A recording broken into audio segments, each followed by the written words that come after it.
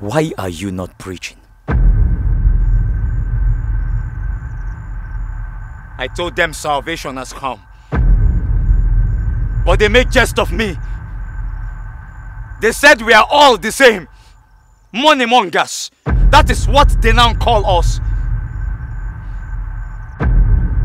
Why are you not preaching? They have given up on us. They said we have done more harm than good to them. They said we pastors have enslaved them. We have brainwashed them. Why are you not preaching? Nobody wants to listen to what I have to say. Nobody wants to listen to my message. Then speak to the stones. Don't preach to the living. They don't have ears. Preach to the stones. See how attentive they are. Leave this youth alone. Preach to the stones. Their heart is softer. This generation is a deaf and perverse generation.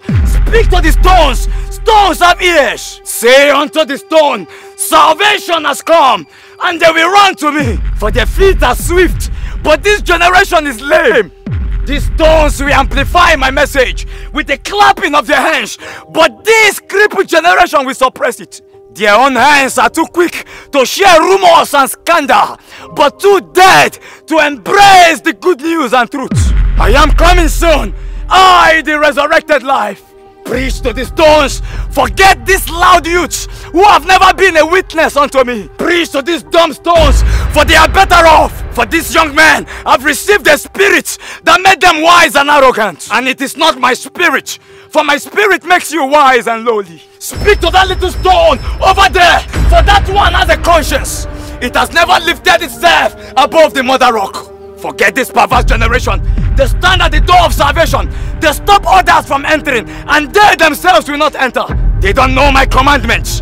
I did not ask them to sit down and listen to a preacher. I asked them to go out and be the preacher. But they sit to judge. They sit to criticize. Who made you a judge over another man's servant? Tell them to be silent. It is my church, not theirs. I don't need human help. Remember, I made a breach upon Uzzah and smote Uzzah for his errors, because he tried to assist me. I am the Lord. Any man who has not preached the gospel on the street has no power to judge another. I am the Lord and the only judge. See, I have already taken away the mantles from your fathers, and I have placed them on the sons. Tell the young preacher to be strong in the Lord and in the power of his might.